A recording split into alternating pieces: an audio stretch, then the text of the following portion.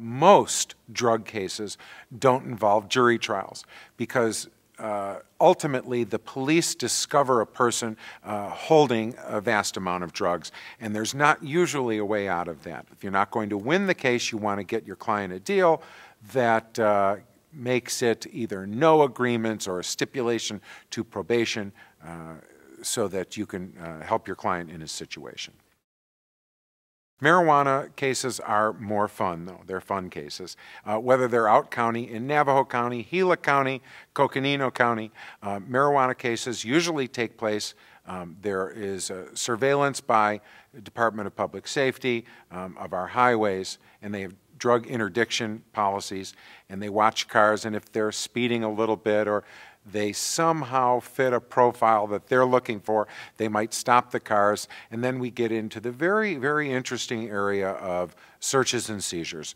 A good lawyer needs to teach the judge what the law is, the current status of the law, regarding illegal stops and illegal searches and seizures. I had a client who had a warrant out of a city court in Maricopa County that held him at the scene.